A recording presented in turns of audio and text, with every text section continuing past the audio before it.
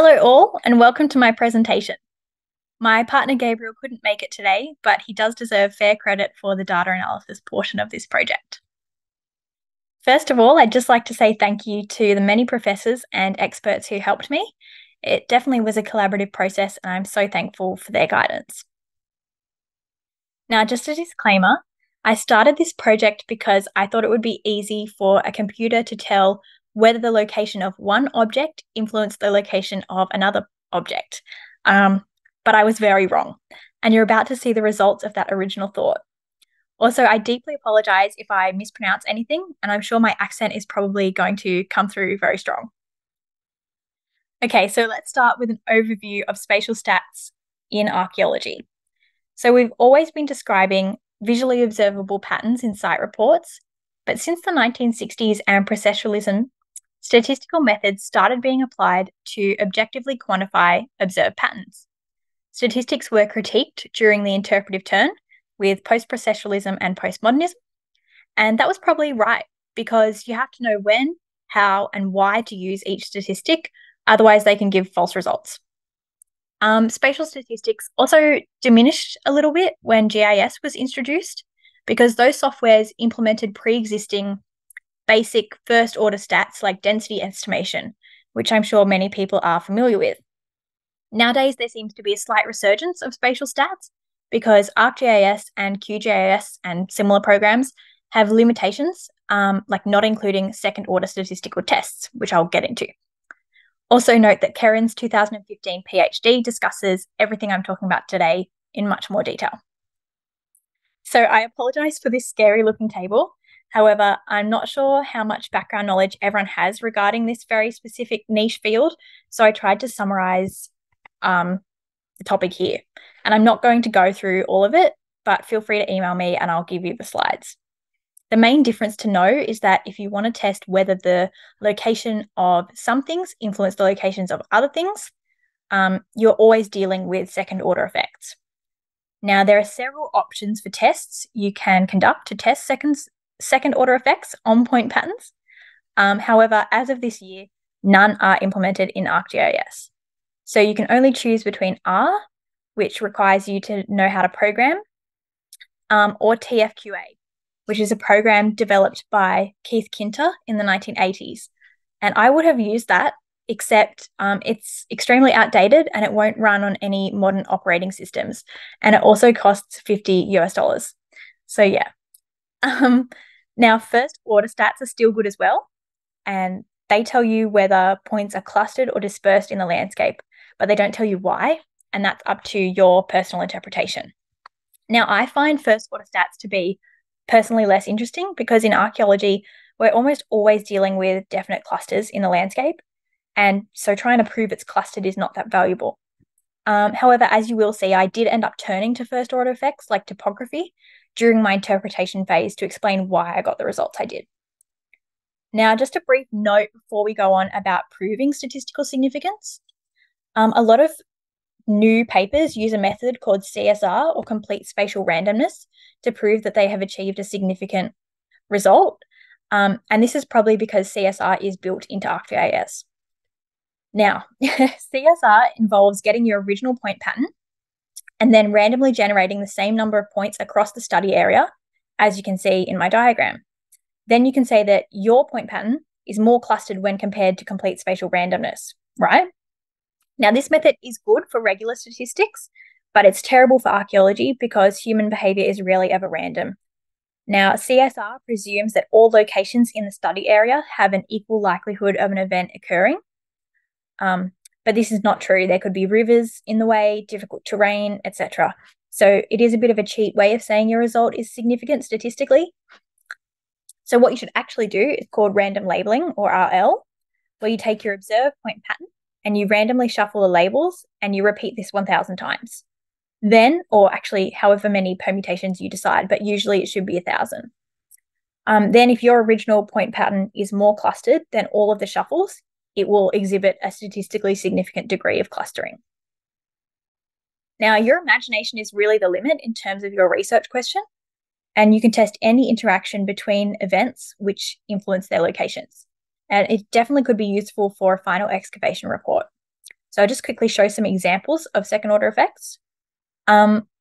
This project by Karen showed that you can test questions like, is one artifact type clustered around another artifact type?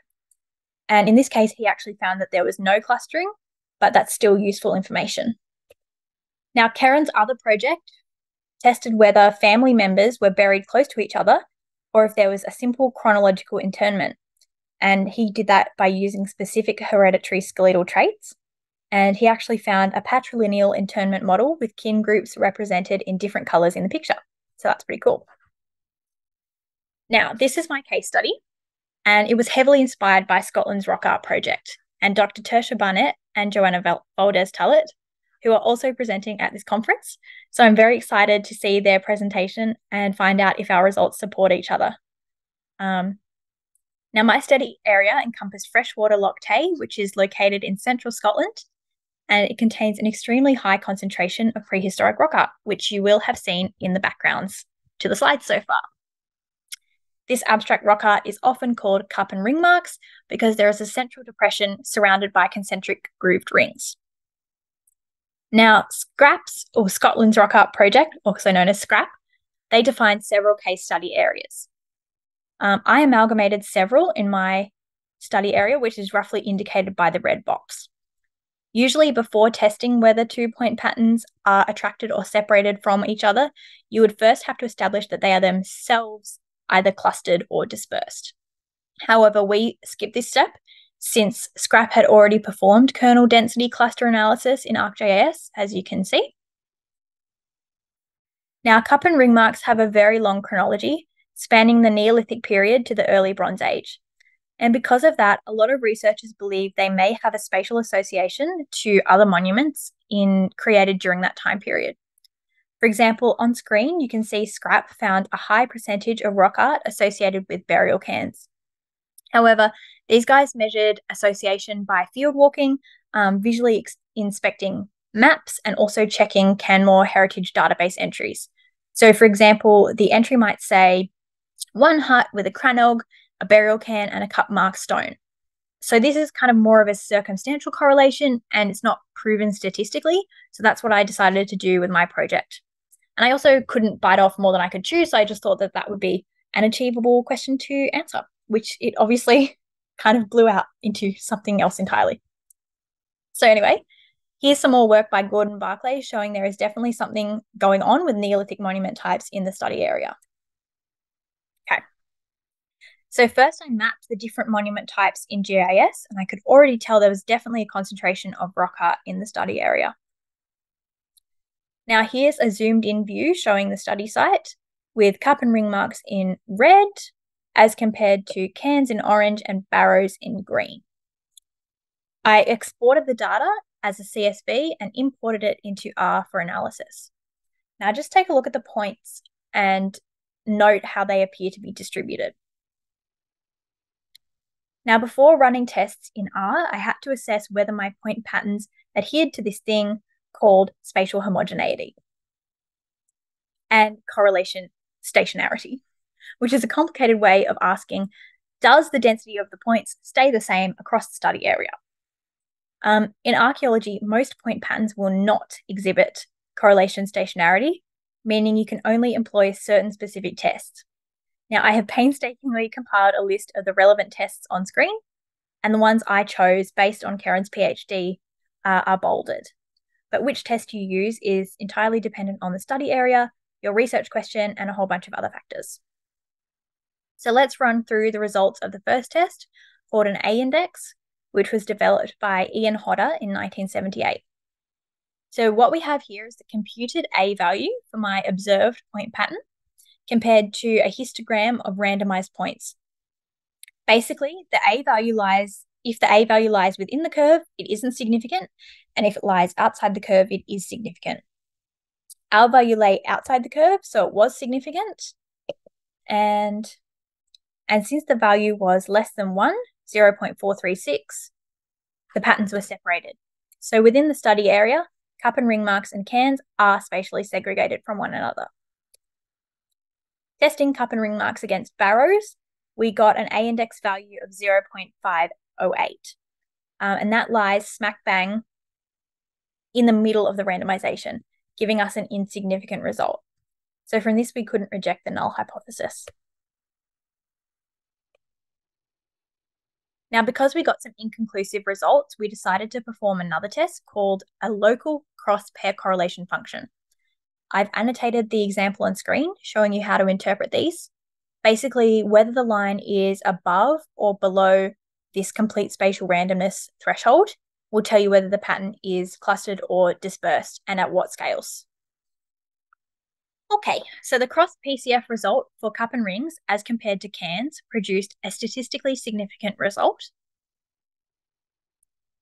At under 1 kilometre, cup and ring marks proved to be clustered, but above 1 kilometre, cup and ring marks and cans were separated. So that's very interesting.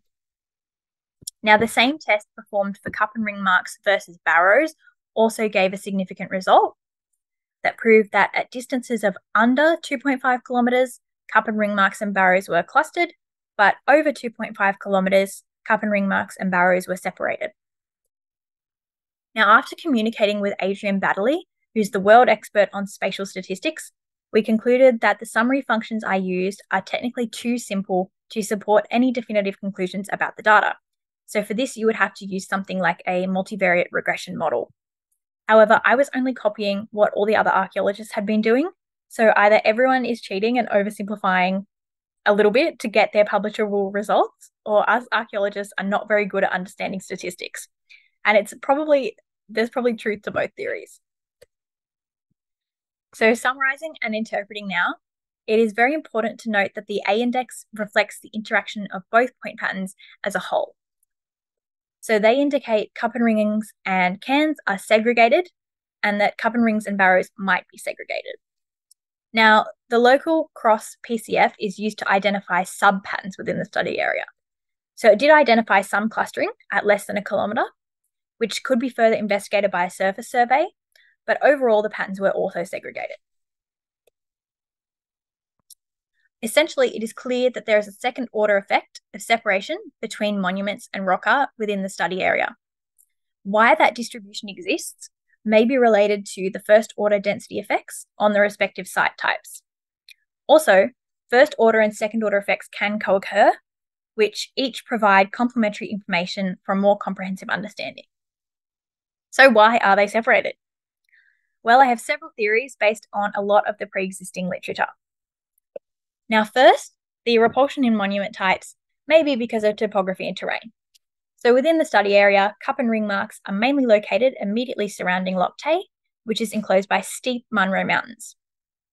Compared to cup and ring marks, cans are located further along the Strath, northeast, on land characterised by gentle valleys and more arable pasture. So practical considerations, including the availability of materials like stone and turf, and the difficulty of transporting these materials up steep slopes, may also play a role. Secondly, on screen, you can see that the separation between cup and ring marks and barrows, or cans, could relate to prehistoric mobility and routeways. So you can see several proposed routes across Scotland that actually made use of lochs and rivers. And these routes could have connected concentrations of rock carvings at Loch Tay with those at Kilmartin. Now, Doctors Barnett and Valdez-Tullett have previously found that terrestrial accessibility of rock art was varied. It was sometimes located near paths and sometimes far away. This indicates that slope aspect was probably more important than location near walking routes for prehistoric rock art selection. And we can't say how important location near aquatic routes was because they didn't do that test. Now, this is in opposition to the placement of funerary monuments, including cairns and barrows, which are often placed near routes, terrestrial routes. So my results kind of further back up Scrap's findings. Third, the most compelling theory for monument and rock art segregation is the varying chronologies and beliefs respectively involved in their construction. So the mid to late Neolithic grooved ware period saw significant changes in ceremonial and burial architecture. Earlier, predominantly linear, communal mortuary structures were phased out, and individual circular monuments and burials became more popular. There is a trend from less hierarchical to more hierarchical and more prestige within the landscape. Now, this tendency towards circularity defined space, boundary, and enclosure in both domestic and ritual architecture corresponds to the most intense period of rock art creation. Finally, the steep slopes where cut marks are often found are conducive to transitional transhuman landscapes and well suited to cosmological belief systems, whereas the places where cairns and barrows are found are not really suited to such beliefs and were probably important for different reasons, more mortuary focused. At Ben Lawyers, most rock art is aligned to the solar arcs, which has led to theories that they may symbolize the horizon or a layered or inverted model of the world, or demarcate the split between water, earth, and sky worlds. In comparison, barrows and cairns are more linked to group prestige, communal gatherings, and ancestor worship. As people's subsistence styles changed in the mid to late Neolithic, perhaps the meaning of cup and ring marks also evolved as they increasingly resembled round structures in the ceremonial landscape. From my research, it was clear that prehistoric peoples had a very complex process for selecting their monument sites. Often new monuments were built over existing ones, previous monuments were reworked, or a landscape site was chosen based on perceived spiritual significance. Monument placement was highly influenced by the surrounding landscape and whether it was necessary to evoke relations to the cosmos. The results presented here provide more evidence for and are consistent with theories that rock art was primarily designed to address solar axes, while barrows and cairns had a very different function. The results further suggest prehistoric rock art is spatially separated from other monuments, and association with pre-existing monuments was likely not a primary consideration in site selection. This does not invalidate data collected by other researchers, especially data external to the study area, as after prehistoric people had fulfilled a primary site selection criterion, for example, appropriate aspect and solar alignments, it's very plausible they then chose to reference other sacred locations in the vicinity. So what can we take away from the examples presented today? Well, first, we desperately need second-order effect stats tools that a person who is handy with GIS can use, not needing a degree in data science. For testing spatial statistical significance, make sure you are not cheating. So choose the correct method of establishing significance for your project and use multiple stats if necessary or if you're getting dubious results. Furthermore, the field as a whole is actually still quite underdeveloped, and there are new statistical tests being discovered every year. So I would love to see some more investment and interest in how those could be applied to archaeological situations. Finally, statistics are not a replacement for our observational capabilities. It is equally important to carefully consider the context in your analysis and determine what effect non-spatial arguments have on your area being studied. Thank you, and feel free to pop questions in the chat or email me at my email.